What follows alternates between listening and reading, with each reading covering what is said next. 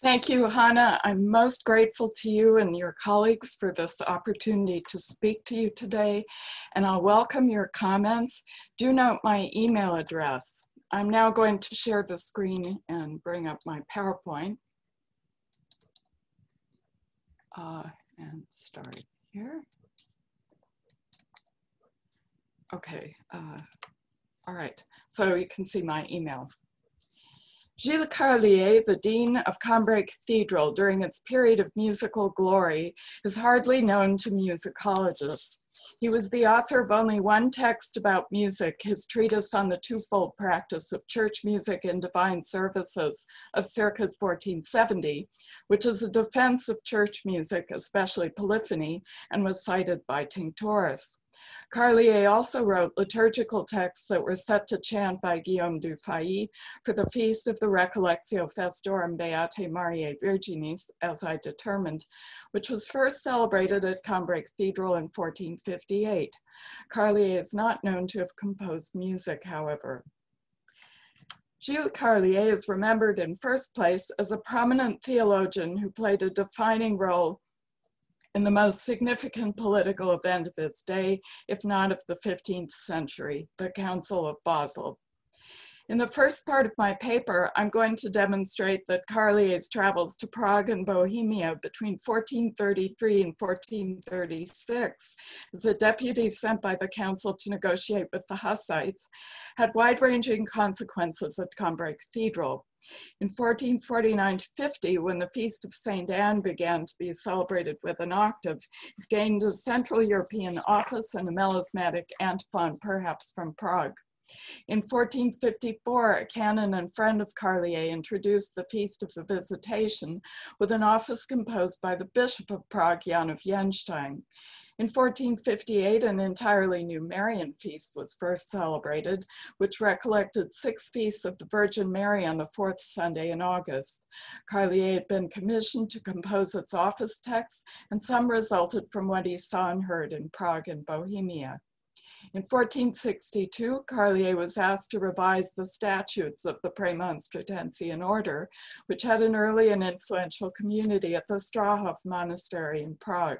This order would celebrate the Recollectio longer than any other until 1953. That could have been a consequence of Carlier's travels. Finally, in 1472, the Gothic building of Cambrai Cathedral was completed and consecrated with the time-honored dedication ritual, exceptionally making use of the Hebrew alphabet for the alphabet ceremony. Did Carlier bring back a Tehillim, or Jewish Psalter, from the Jewish quarter in Prague? In the second part of my paper, I argue that the council's choice of Carlier to negotiate with the Hussites was a consequence of historical precedents. The transmission of music from Paris to Prague through the intermediary of a 13th century bishop of Cambrai, Guillard of Laon, who had been involved in the establishment of the Feast of Corpus Christi, and especially in 1416, the condemnation and execution of Jan Hus at the Council of Constance by a tribunal led by Cardinal Pierre d'Ailly, Bishop of Cambrai, from 1397 to 1411. I contend that because Carlier carried the weight of this history of Hus's condemnation, he was moved to make the exceptional effort that resulted in the compacts, the agreement between the council and the Hussites, and also to introduce it as cathedral selected chants from Bohemia that expressed a spirituality that he had seen, heard, and felt. After the Council of Basel ended in 1449, Carlier having left in 1436, the canons of Cambrai Cathedral improved their sancturale with foundations for 2 reasons: to prepare for the installation in 1452 in their Trinity Chapel of a new Byzantine-style painting seen on the right, that of Notre Dame de Grâce, an image said to have been painted by St. Luke, and for the formal consecration of their Gothic cathedral in 1472, whose 13th century choir in Villard's sketchbook is on the left.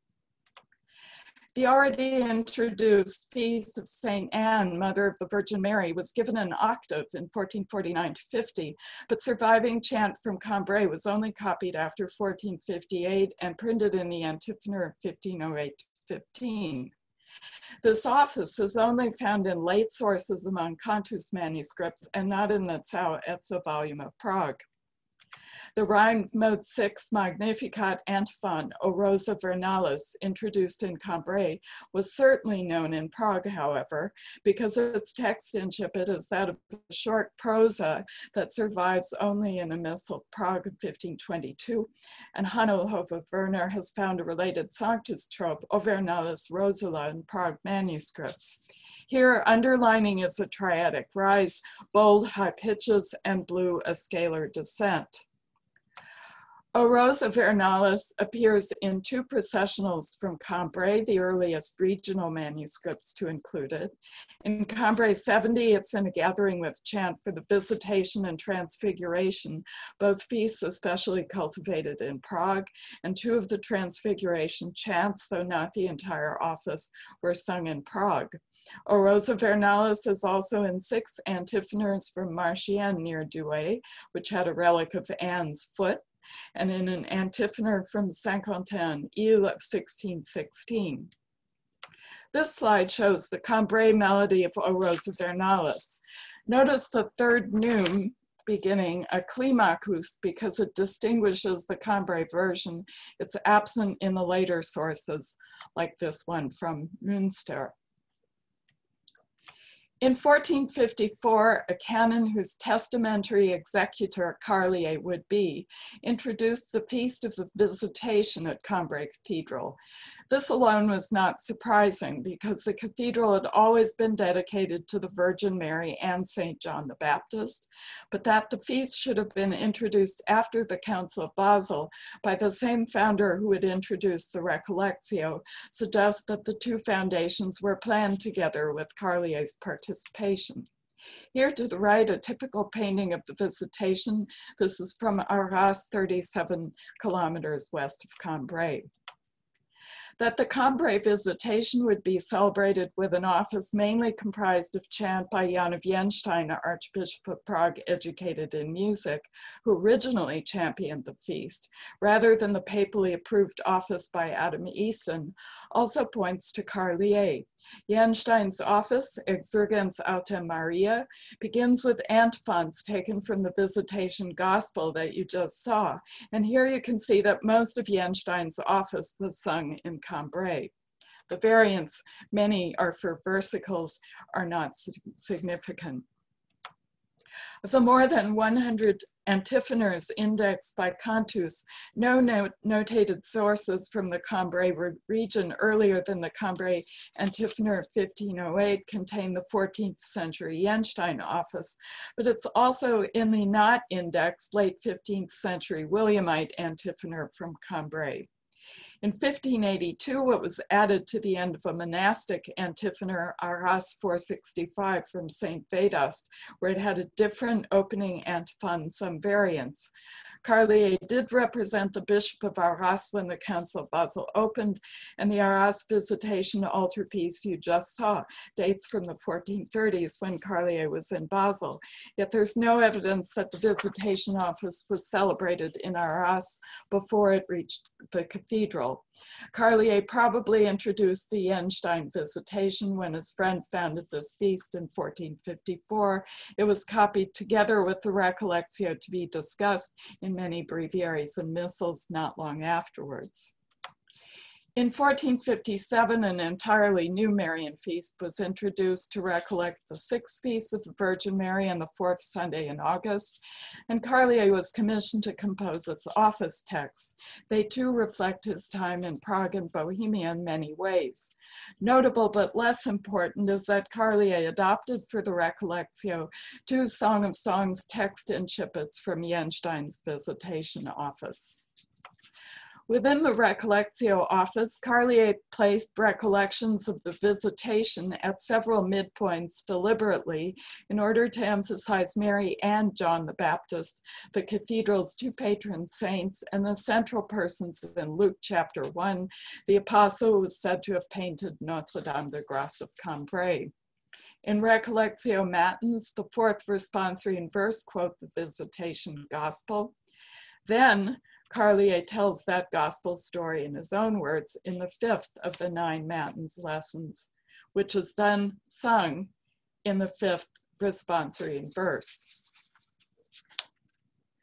The sequence contrafactum with Carlier's text composed specifically for the Recollectio was nevertheless sung during the visitation at 2 important cathedrals which did not celebrate the Recollectio, Notre Dame in Amiens and St. John the Evangelist in Besançon. Carlier's sequence, like the 2 Recollectio hymns, recalls Mary's feast, but Carlier's contrafact of the 12th century Annunciation sequence, Mittedat Virginem, is not at all what it seems to be from its incipit Mittedat Sterilem. Normally on the Feast of the Visitation, the Sterilem is Elizabeth, the aged mother of John the Baptist, but in this text it's Anne, the mother of the Virgin Mary.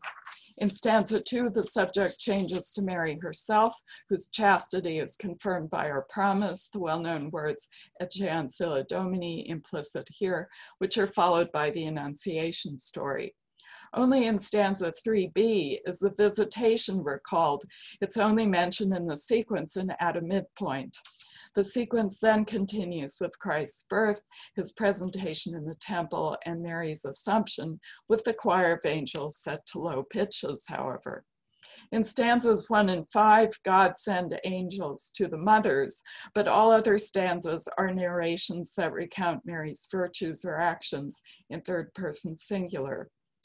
Although Dufay set Carlier's Recollectio text, he did not compose chant for this sequence. I think a deliberate decision to allow the familiar Annunciation melody to be heard, thus underscoring the 2 conceptions, the visitation, Mary's exceptional life, and the exceptional grace bestowed on her and on John the Baptist with Christ, who saved them both. In this way, Carlier's sequence prepares the gospel reading, precisely that borrowed from the Feast of the Visitation. Among the texts Carlier wrote for the Recollectio, some refer to or imply the state of pregnancy of the mothers or describe their wombs or unborn infants. Stanza 3 of the hymn for First Vespers calls Mary puella gravida. She's called puella due to her virginal state. In Antiphon 1 of Matins, Mary is conceived by the sterile Anna and will produce the flower that's Christ. Since Mary is only born in Antiphon 2, she's still in Anna's womb in Antiphon 1. In Antiphon 3, the Holy Spirit covers the virginal womb. Antiphon 4 is the visitation, Carlier's text describing the pregnant virgin whose star, since the virgin is the morning star of the sea, shines upon the unborn Baptist. Antiphon 5 calls Elizabeth the old woman but new mother. So Elizabeth is pregnant, but wombs are not mentioned. Lessons 4 and 5 both refer to the uterus of Mary. In responsory 4, Elizabeth says she will go to the mountains and see the Verbum, that's Christ. But only in responsory verse 5 does the baby John the Baptist leap for joy, with no mention of Elizabeth's womb or of Christ. Lesson 8 is an elaborate praise of the virginal womb as the palace of Christ, but this text nowhere refers to the visitation. At Lauds, Anna gives birth, the virgin's womb conceives Christ. In the 4th antiphon, Mary is about to consecrate the birth of John the Baptist in Elizabeth's uterus, named because it's in the Bible. Thus far, no Recollectio texts contradict biblical accounts.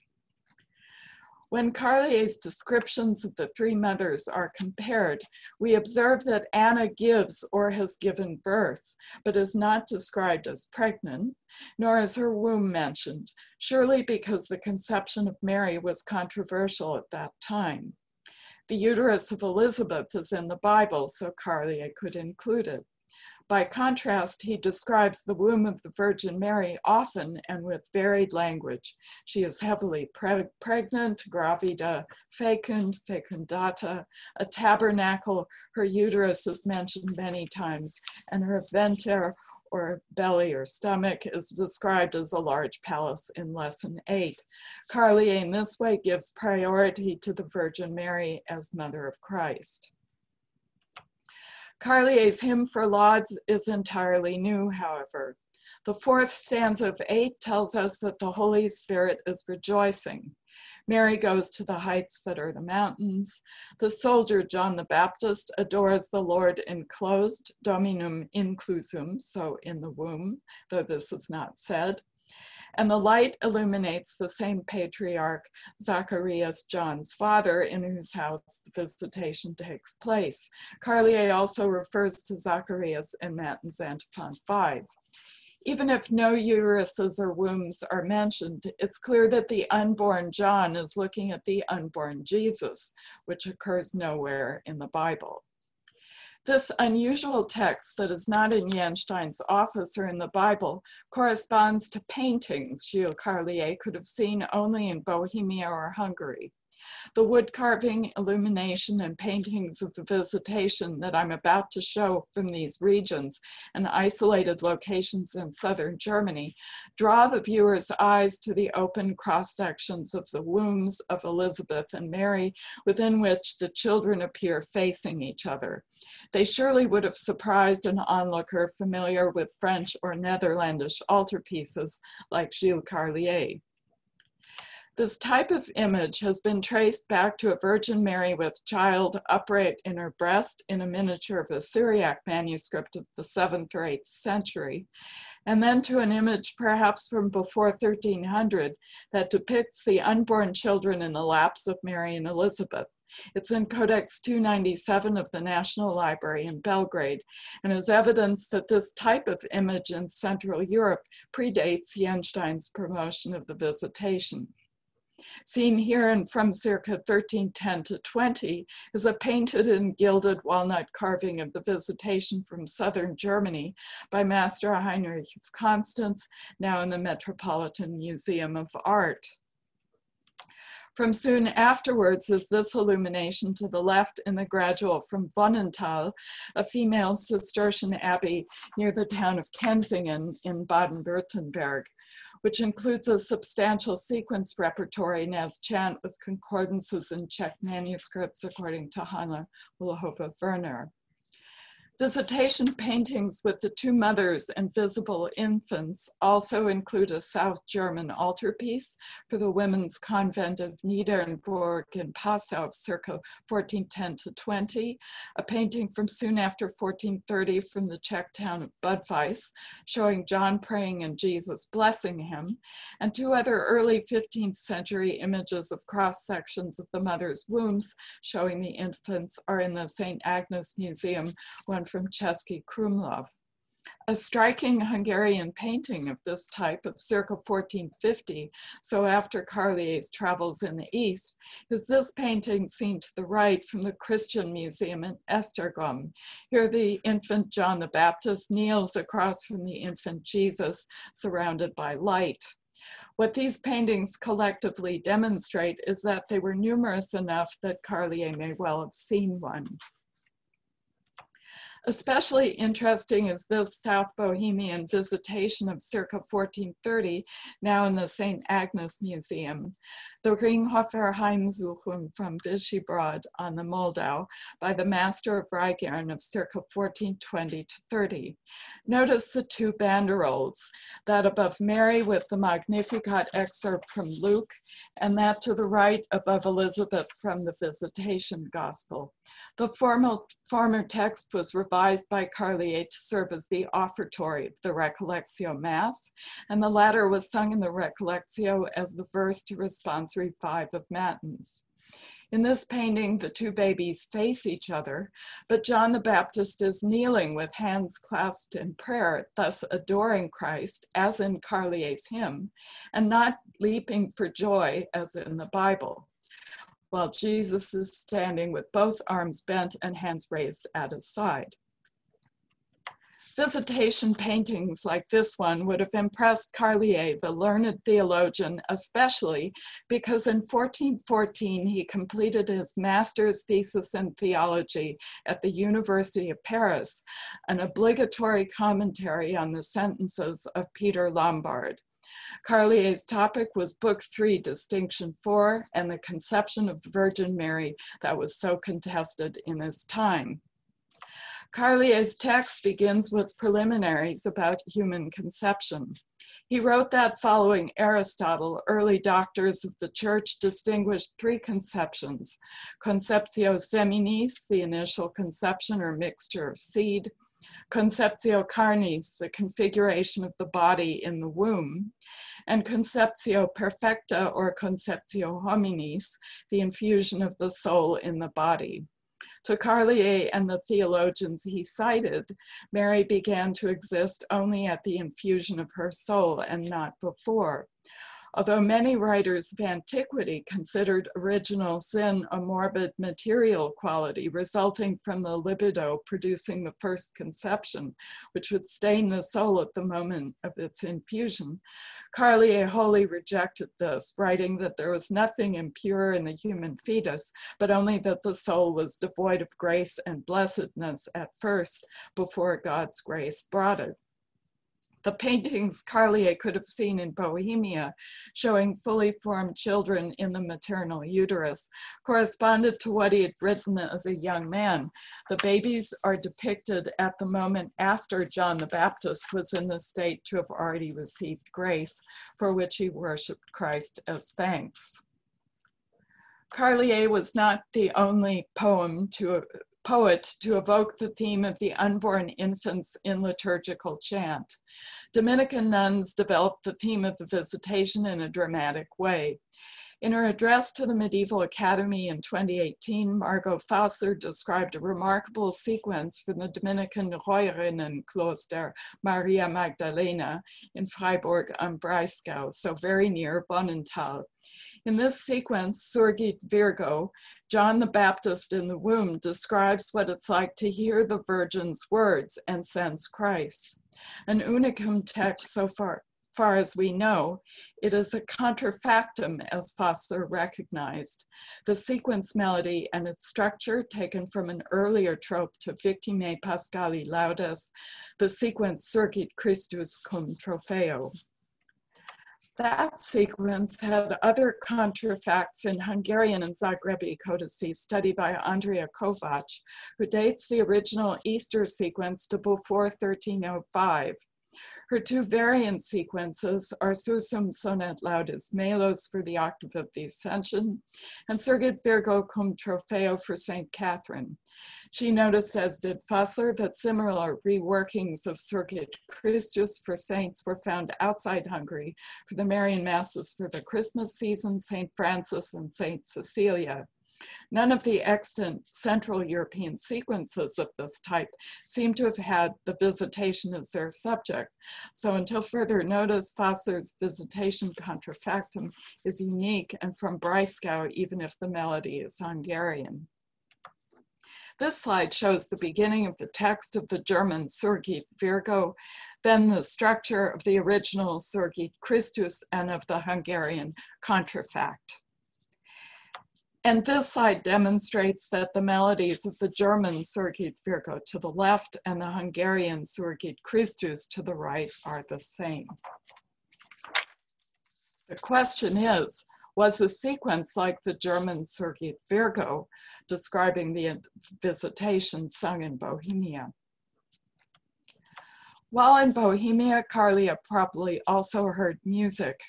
His final antiphon for the Recollectio office, Ave Virgo Speciosa Concepta Sine Macula, is a unique text consisting of 8 lines of 8 syllables.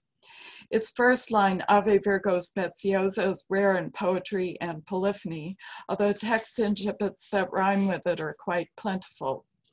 3 polyphonic settings with the text incipit survive. The first by Bulkin was printed by Petrucci in Venice in 1505, so postdates Carlier, and it's a secunda pars belonging with a prima pars for St. Catherine. But the second setting is a much older 3-voice contrafactum in Radetz Kralove 47. Its text, Ave Virgo Speciosa Clarior Sideribus, is below a discantus, and the contratenor incipit Phoben Schwanzes of a song by Barbingant. a similar four-voice setting with the same text as in the Strahov choir book from circa 1460 to 80, but its repertory may include older liturgical compositions. So these two pieces were circulating in Bohemia. The text incipit Ave Virgo Speciosa begins several rhymed offices, but with different continuations, of which two are for Catherine and some are not Central European, but some are. Might Carlier have remembered this text incipit, Ave Virgo Speciosa Clarior Sideribus, from polyphony or chant he heard in Prague, and then composed his own antiphon text? The stars of the continuation could evoke the Assumption, which is the subject of Carlier's Recollectio antiphon. It is interesting that Ave Virgo to the left, a chant I attribute to Dufay, has descending cadences of the words angelorum, exaltata, and secula that are like those used more frequently in the antiphon for St. N, O Rosa Vernalis, seen to the right, because Dufay usually in the Recollectio uses subtonal cadences. The Cambrasian melody is not found in Central European sources or indeed any others to my knowledge, however. Gilles Carlier would work closely with the Premonstratensian order, which had established the Strahov monastery in Prague in 1142. According to Hanna Ulhova-Werner, this order would play a key role in Bohemia and may have been responsible for its contacts with the West. Did Carlier visit these Premonstratensians in Prague, thus gaining a broader understanding of the order? Was such knowledge why he was in 1462 assigned to reform the statutes of the entire Premonstratensian order, though this project only succeeded after the turn of the century? The Feast of the Recollectio was celebrated until at least 1953 in the Premonstratensian Abbey of Park, one of the oldest in Belgium, and it's precisely this house where a copy of Carlier's music treatise was kept. Finally, long after Carlier returned to Cambrai, indeed in 1472, the year he died, the Gothic building of Cambrai Cathedral was formally consecrated with a complete dedication ritual. A distinctive part of this ritual was the writing in Greek and Latin, writing of Greek and Latin alphabets in ash on the pavement of the church to form a cross. But a cathedral account book of 1471-2 records that a scribe was paid to write down the letters of the Hebrew alphabet. The other payments in the entry make it clear that the Hebrew alphabet was needed for the dedication ceremony. None of the four surviving pontificals from Cambrai includes a Hebrew alphabet, which is why the scribe would have had to supply one. How the three alphabets would have been placed within the cross made on the pavement is unclear. Nevertheless, several early texts explain the alphabet ceremony. The anonymous Irish Ratio de Cursus of the mid-8th century and an Ambrosian dedication ordo from Lucca assign Psalm 118 in the Vulgate to the alphabet ceremony of the dedication. This psalm in Latin begins every 8 verses with the Hebrew letters spelled out, continuing through the alphabet. In Hebrew, however, the psalm, there numbered 119, is an acrostic, as can be seen here on the right. Might the choice of this psalm imply the use of a Hebrew alphabet for dedicating Christian churches very early on? There's no precedent for a similar use in Jewish dedications. Cécile Trefort pointed out that circa 1112, Bruno de Segni was the first to identify the two alphabets with the two testaments and to compare them to the synagogue and church without evoking a Hebrew alphabet. Margot Fasser noted that to Hugh of St. Victor, the two different alphabets represented that the Jews came first and then the Gentiles, and both were united by Christ. The cross also joined the peoples of the Old and New Testament. Guillaume Durand, in his Rationale, as translated by Thibodeau, elaborates the earlier ideas. Quote, "The alphabet written on the cross represents three things.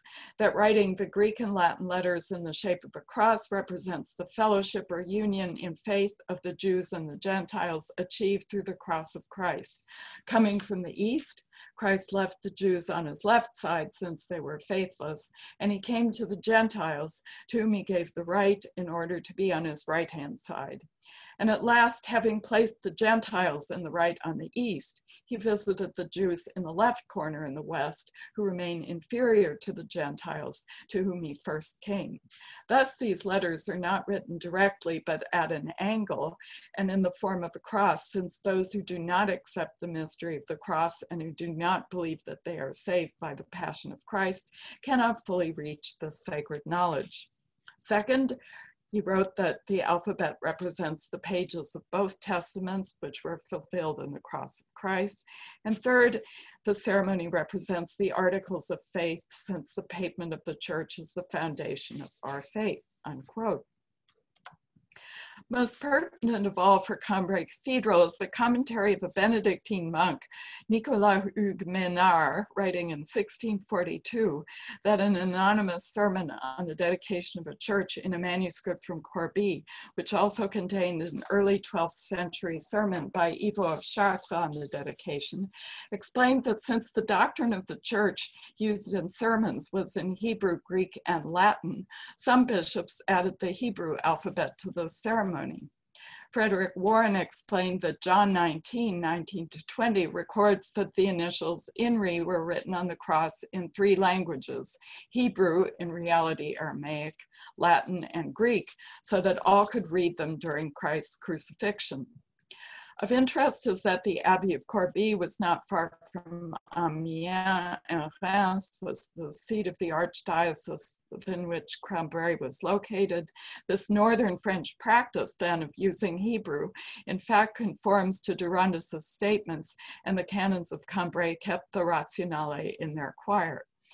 Durandus, the reason for Durandus describes a biblical origin for the dedication ceremony that goes back first to God's commanding Moses to make a chrism to anoint the tabernacle and Ark of the Covenant, and second to Solomon, the son of David's consecration of the temple with an altar and all of it, everything in it to be used for worship. That the city of Cambrai had been compared to Jerusalem by its Benedictine community at their Abbey of the Holy Sepulchre also explains why the cathedral would respect any biblical model for its dedication. Even its new Marian painting was said to have been painted by the Apostle Luke. At Cambrai Cathedral, a model for the Hebrew alphabet could have been found any number of places, since Cambrai did have a small Jewish quarter. Nevertheless, there had been no dedication ceremony in Cambrai since the 11th century. The surviving pontificals all date from before 1300, and there was no dedication in that century either. The Jewish community in Prague, the oldest and probably largest known in Europe, dates back at least to the 10th century, and it would surely have impressed Carlier. Here you see the cemetery that was there in the 15th century. Did Carlier return to Cambrai with a Hebrew prayer book? There is such a prayer book of Cambrai, Cambrai 946, the only one of its kind, and it dates from the 14th or 15th century, but it's not digitized, and the microfilm at Irachete in Paris was lost when I checked it. It would require paleographical analysis. I contend that Carlier's negotiations with the Hussites were the consequence of a history of contacts between Cambrai Cathedral and Prague that date back to the 13th century. It's well known from the work of Hanel Hova and others that in the 13th century, Prague looked to Paris for the model of the Sainte-Chapelle and its music. The manuscript Prague Castle Archives N8 is one of the most important sources of the poetry set to music by Philip, the Chancellor of Notre Dame Cathedral, with 23 compositions by Philip, which lack notation in that source, however. Its exemplar is thought to have been copied at the Sorbonne, since the scribe of the manuscript also copied an inventory of the college's books. And it has many concordances with a manuscript that can be associated with Cambrai, the Egerton manuscript known as Low B. To summarize a complex story, Gerard of Laon, Bishop of Cambrai living in Paris, was also Chancellor at Notre Dame of Paris, the successor to Philip the Chancellor, and as such responsible for the books of the Magnus Liber Organi. Gerard later made Robert of Sorbonne, founder of the college, a canon of Cambrai. How this Prague manuscript got from Paris to Prague is not known, but its content was arguably due to the intervention of Gerard of Cambrai, who transmitted Philip's poetry after his death. It's also significant that Gerard preached on the Holy Sacrament and participated in the initial establishment of the Feast of Corpus Christi in Liège, given that communion was a concern for the Hussites. Fast forward to April 1414, when at the Council of Constance, Pierre d'Ailly, Bishop of Cambrai, and Cardinal since 1411, together with Jean Gerson and Francesco Zabarello, the patron of Cecconia, were charged with examining Jan Hus. Pierre d'Ailly presided over the tribunal which condemned Hus in 1415, although the execution was carried out by civic authorities.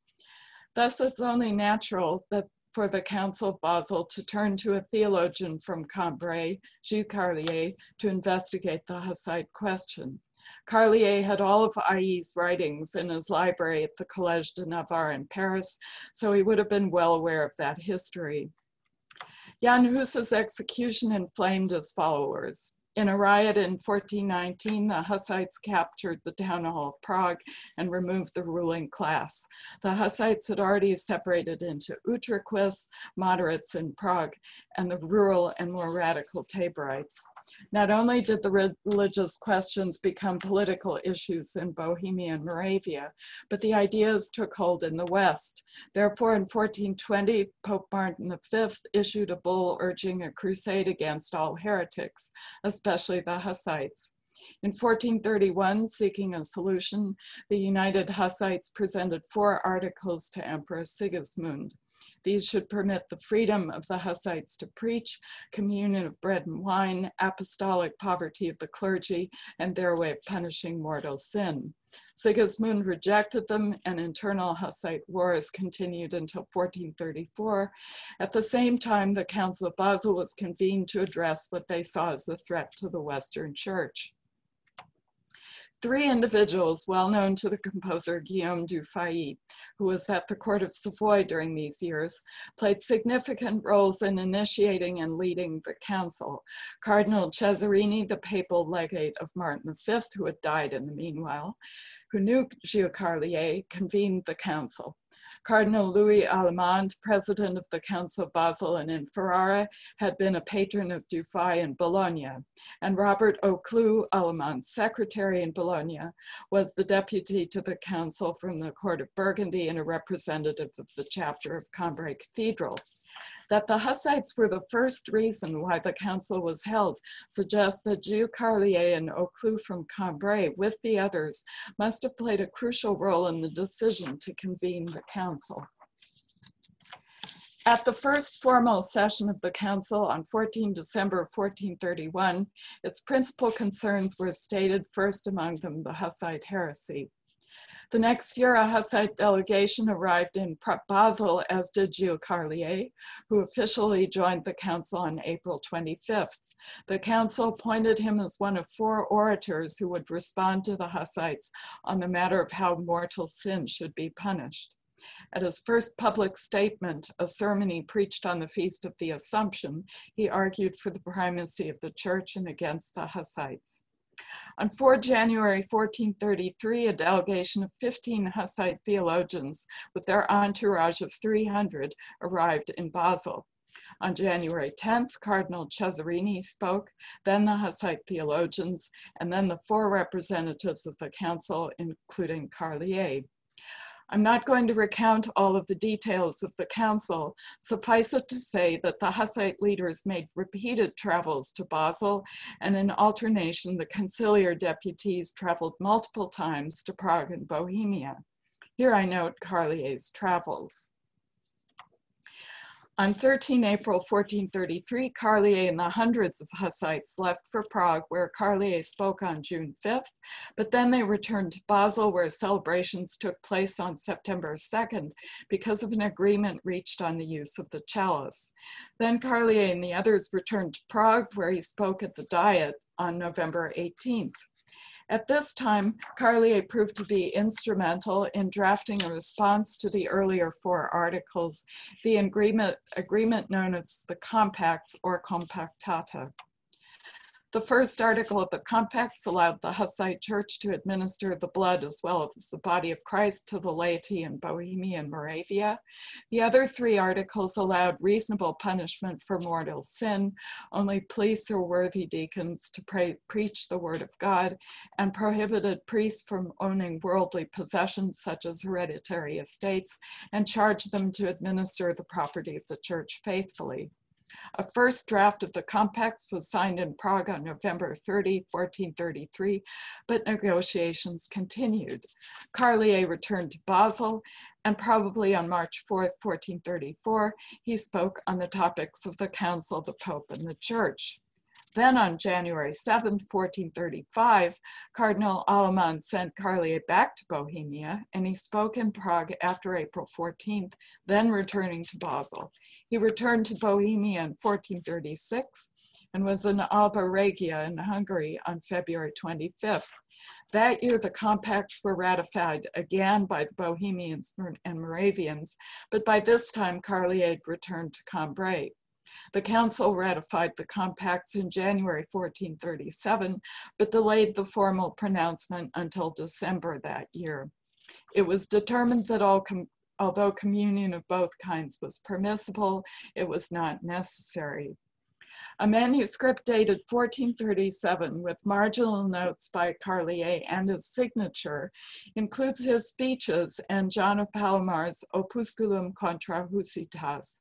Carlier gave this book to his College of Navarre in Paris. Further decrees pertaining to the Hussites were accepted by the council in March 1439, but the Hussite beliefs never disappeared and contributed to the strength of Protestantism. Pope Nicholas V in 1451 demanded that the Hussites abandon the compacts and submit to the Latin Church, and in 1462, Pope Pius II abrogated any obligation of the Church to abide by them. No popes would ever recognize the compacts. While Carlier was still in Prague, a Utricist synod took place on 25 July 1434 at the Church of St. James, and matters of music were discussed. The decision about cantus fractus is interesting because it's found in many Czech and Central European manuscripts, and a Credo, Sanctus, and Agnus with it are in the choir books Cambrai 6 and 11, dating from the time of the council. Cantus fractus is the subject of a conference to be held here in Prague this November. It's interesting that just a year later, on 9 June 1435, the Council of Basel similarly issued decrees prescribing the proper conduct of the divine service. The Council of Basel produced considerable traffic in manuscripts, and a small festive votive missal thought to have been copied in the Archdiocese of Prague and certainly in Bohemia, dating from the 15th century, is now in Aosta. Aosta 55. In Aosta, at the cathedral, the Recollectio was celebrated from circa 1460 to 1733. This manuscript is evidence that Czech manuscripts traveled west at this time. Its content strongly suggests an association with the council because it includes a mass for the conception of the Virgin on which a decree was passed in 1439. I've demonstrated that Carlier's travels to Prague and Bohemia as one of the delegates from the Council of Basel had consequences not only for the text that he wrote for the Recollectio, but also for other chant introduced at Cambrai Cathedral after the council. This is quite a rare example of such transmission, which is evident if the liturgy of Cambrai Cathedral is taken as a whole. I compared its sanctuary to that of Prague in the Cao Etze volumes, and note that the offices for Anne, Barbara, Catherine, the Transfiguration, and the 11,000 Virgins are in both liturgies, but differ. Only the Visitation and isolated chants for Anne and the Transfiguration are the same. The older 13th century Cambrai antiphonor does include among additions the later office of St. Elizabeth of Hungary, which was widely disseminated and known in Prague, and the equally widely diffused office of the Conception of the Virgin, Gaude Mater Ecclesia. But this last office has many variants when the Cambrai and Prague liturgies are compared. What I've not investigated is whether Carlier transferred polyphony from Cambrai to Prague. This certainly seems possible. That Carlier's travels to Bohemia during the Council of Basel included active theological reflection is evident from his use of the theme of the unborn boys greeting each other in the Recollectio and in his return to Cambrai with chants from Bohemia. What my study also demonstrates, I contend, is that Carlier, because he carried the weight of the history of the condemnation of Hus when he went to Bohemia, was moved to make the extra efforts that resulted in the agreement of the Prague Compacts. His definitive departure from the council after the important discussion of the compacts are an indication that this was his main concern. Character is almost impossible to judge from actions so distant in time, yet Carlier's commentary on the sentence may be revealing. After his obligatory review of the views for and against Mary's immaculacy, he shifts abruptly to follow the reasoning of the acclamation of the people and argues in favor of the Immaculate Conception, therefore letting emotion replace reason.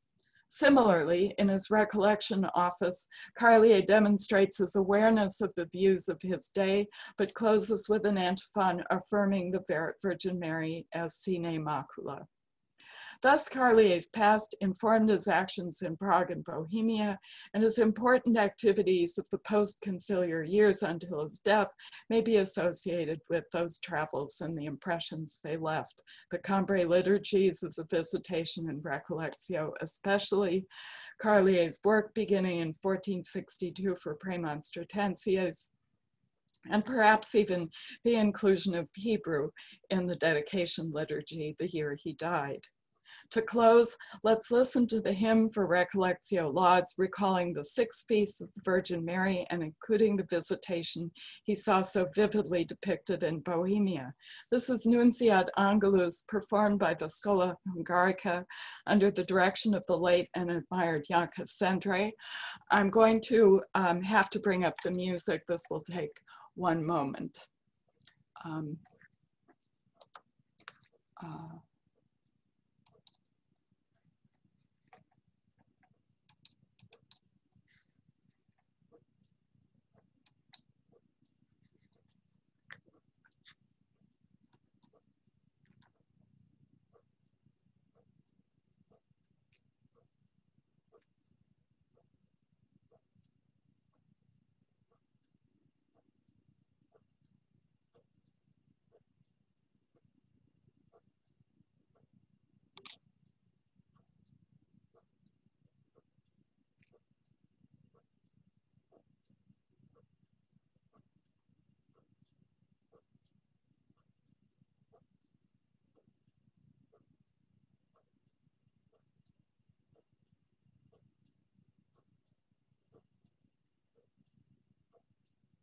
Barbara, are you playing your example? Because we don't hear it. Oh, okay, sorry. Just a moment. You have to take the, maybe. Sorry, one moment. Yes, okay. Okay, we'll do it one more time. Okay, thank you. Okay, let me, Well, you'll hear it. There are several verses, so you'll hear it.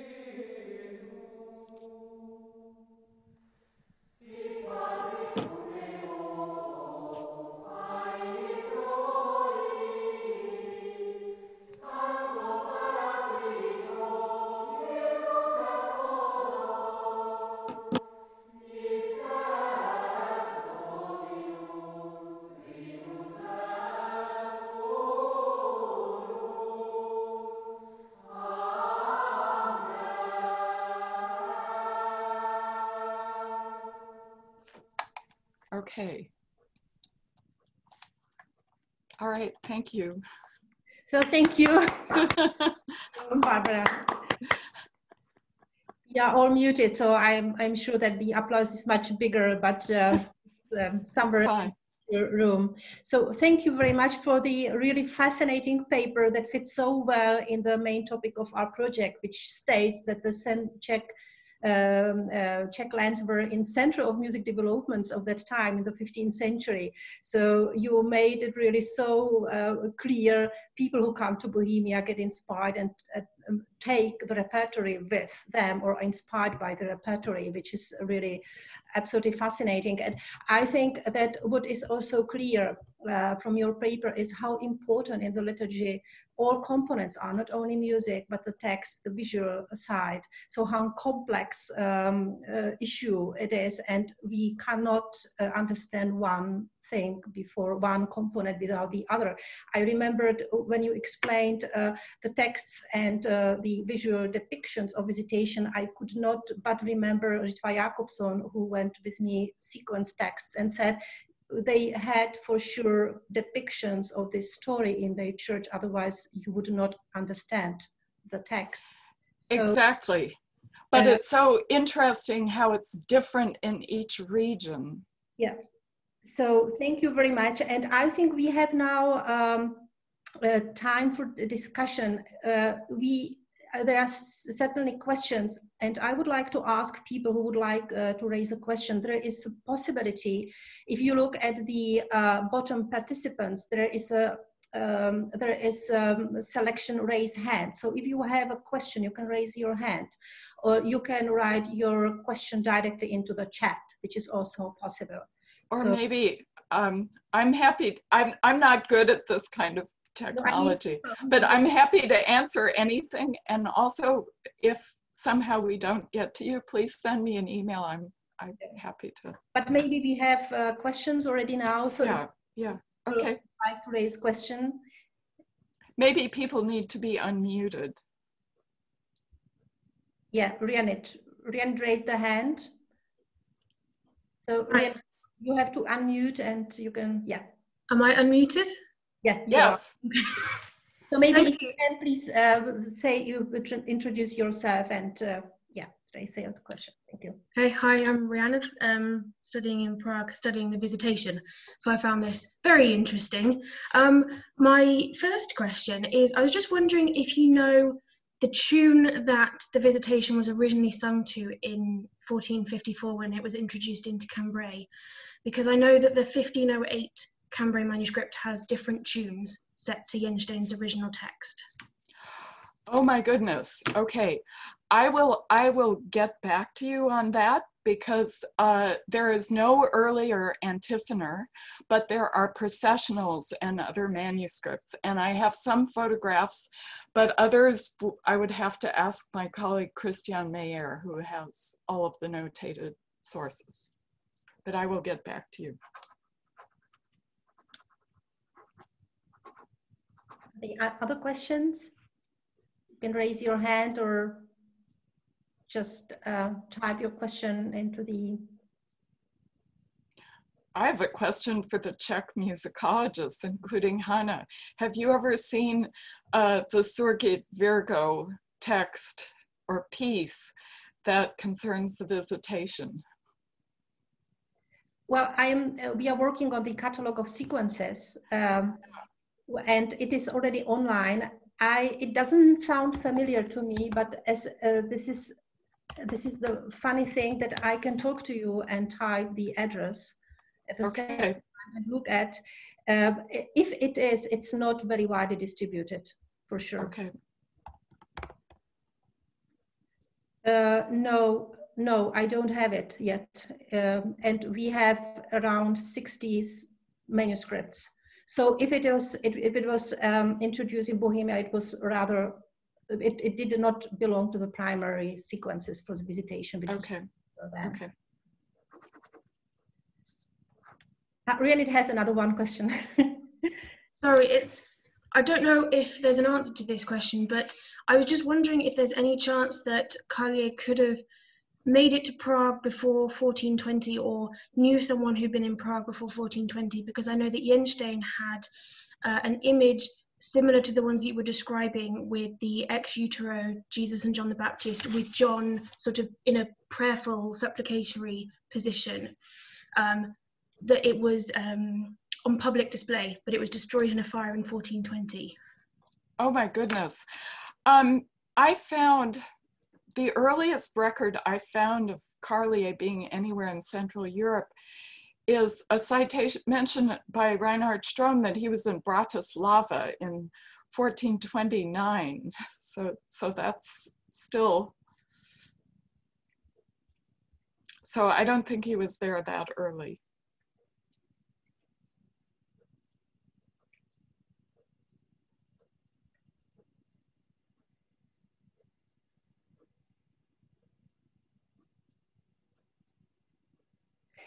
Rianit, you are full of questions. So sorry. This is a very quick one. You mentioned a canon who introduced the Visitation in 1540. I was just wondering, is that Michael de Beringen or is it? Yes, exactly. Thank you. Yeah. And also this talk is taken from a chapter in my book, so there is the full documentation will be there. I would have a question if nobody else has. So if I may ask a question? Yeah. Okay, so the influences from Prague in Cambrai, is it something that is unique in context of Cambrai, or did you notice influences from other places? The only really significant influence that comes from over a long distance is what I've written about with Saint Elizabeth of Hungary, and that's because her heart actually was kept in the Cathedral of Cambrai, and she gave money for the choir that is sketched by Villard de Honneccourt. Mm-hmm. So there have been continuous contacts with Hungary, and Esztergom is twinned with Cambrai. I don't know if it is now, it certainly was 10 years ago. But I haven't found, I'm trying to think, there is actually another kind of odd connection with Cambrai, and the Netherlands. And this is in my book, I will just hint at it. It's kind of a can of worms.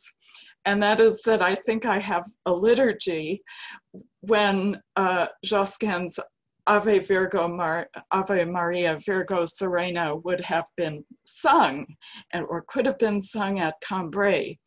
And there are some manuscripts in the Netherlands that have similar rubrics, but I haven't seen them. And Calvin Bauer doesn't have real complete information about them. So I think there may be contacts with the Netherlands as well, but otherwise, no. And I think these Prague contacts, I think this is really very important. I wondered, because as you, I think, clearly demonstrated, the influence is so significant. We have at this time also significant exodus of clerics in Bohemia during this unsettled time. Do you think that it is possible that somebody accompanied Carlier to Cambrai? Somebody who was really familiar with the repertory in Bohemia? Or do you think that Carlier could catch it really so quickly, so, you know, to introduce it, to transfer it somewhere else? I think, well, obviously the language isn't an issue because it's in Latin. I think Carlier had this was after the council, and he was the most important theologian around. I think he could do whatever he wanted to. The Recollectio was introduced at Cambrai. There wasn't even a chapter decision. There's no evidence that anybody had to approve it. So I think he had a great deal of power. I don't,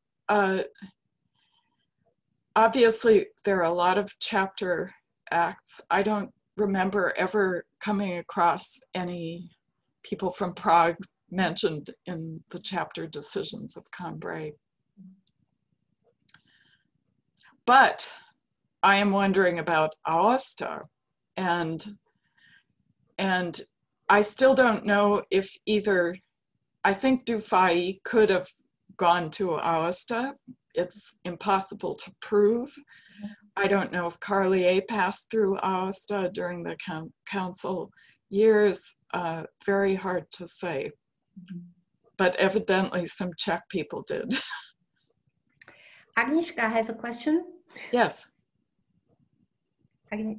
So Agnieszka Budzińska. I had to unmute me, yeah. Hello, Agnieszka Budzińska. I've been at Basel. I've seen my city on many pictures. Barbara, I have a question, maybe you can get back to me. Surgit Christus cum Trofeo and the contrafact. Surgit Virgo, what was the title? Yeah. Yes. It is such a, this piece has such a dramatic impact, and I know it very well. I've recorded it. And I was wondering how come that the theme of Visitatio, which is not very dramatic per se, can find a way into retexting such a piece that it's, I mean, it's not only the topic, but how the piece is structured. It has this, at least the version I know, which is a Prague version, has this insisting questions to Mary Magdalene, tell us what you've seen, tell us what you have seen. How did you deal with the crucifixion? So I'm wondering how can more mild theme of Visitatio find way into retexting this dramatic potential?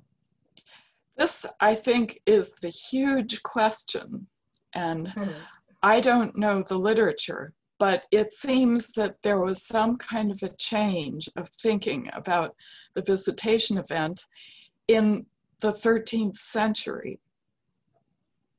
because that's even the paintings, everything seems to go back to around 1300, with a few slightly earlier. And I'm wondering, maybe, I mean, this is something that's just now popping into my head. The 13th century is the century of the Crusades. There's a lot of contact between Byzantium and the West. I think one would need to look closely at the way the visitation was venerated in Byzantium, perhaps. And one wonders if that kind of an influence changed the way the story was told into something more dramatic. But this is just an empty hypothesis. But I think this is the big question. Because these paintings really are not biblical. And the Surgit Virgo is an extremely dramatic text. And I also don't know, I have somewhere in my house the book by Walter Lippert on Easter plays. And I keep wondering if there aren't manuscripts with these Easter plays that would have pieces like Surgit Virgo.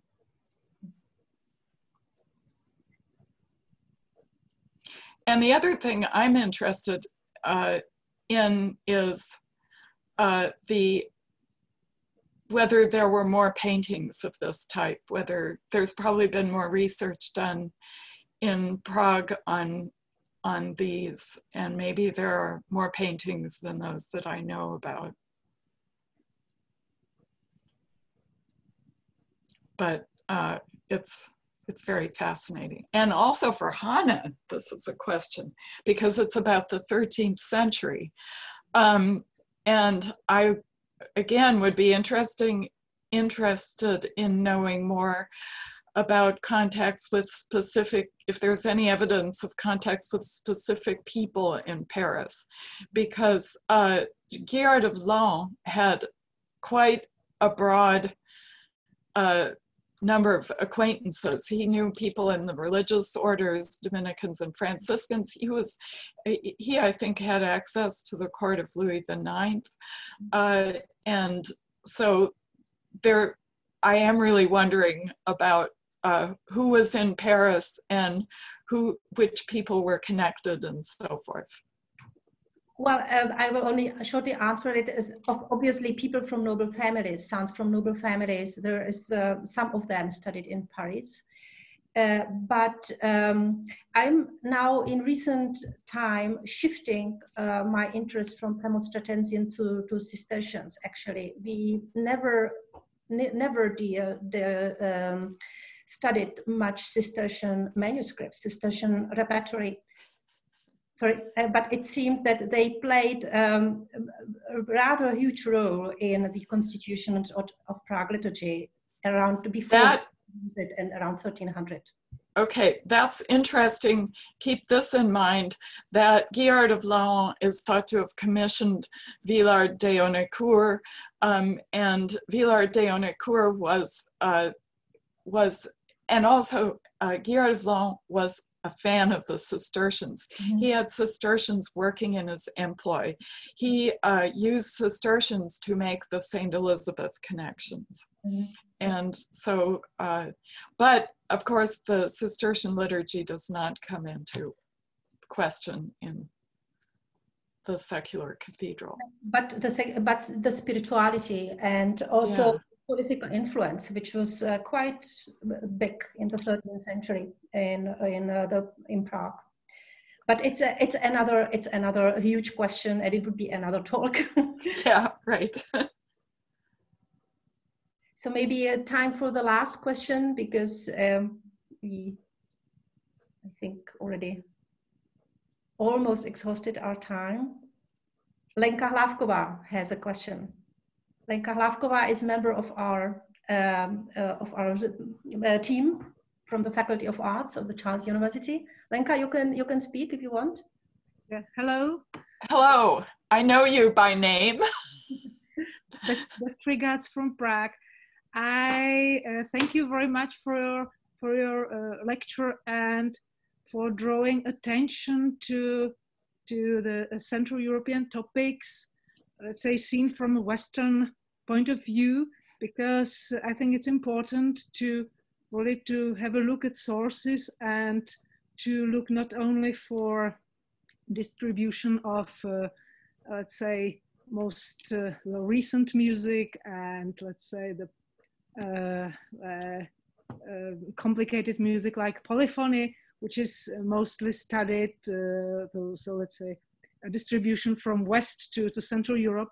But I think it's important to see that there were also other ways of transmission of music, and that there were also other motivations why to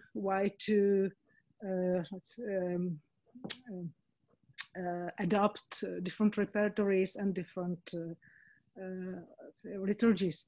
And I would like just to add that we start a little project with David Byrne, which should focus on exchange between Low Countries and Central Europe, and we hope that we contribute also to this topic with some new findings. Marvelous. That's great. And I hope, I'm very eager to get my book out there, because I think then there will give people ideas of further work. And I'm stopping because otherwise I'll never finish it. So I'm very eager to have other people take up what I've done, and if it's useful to them, go for it. Go further with it. Okay. Time for a last question.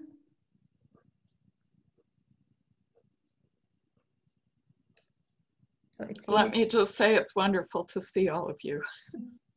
And thank you for your patience and attention. I think there are no questions coming. So Barbara, thank you very, very much once again to come with us into this virtual room. I hope that we will make it a tradition to meet on regular basis. As you announced, we have very soon a conference on Cantus Fractus coming, which will come back to Council of Basel and Council of Constance. And I thought that somebody is raised a hand. So thank you very much. Thank you everybody to attending this lecture. Stay safe and healthy, which is very important, and of good mind, very important today. And we are very much looking forward to see you next year, latest at our next lecture. And if somebody wants to hang around and just to say hello, I am staying on this in this Zoom for a while, because I saw many familiar faces. So I'm saying goodbye to everybody who has to go, but staying for those who would like to have a small chat still. So thank you very much again. Bye.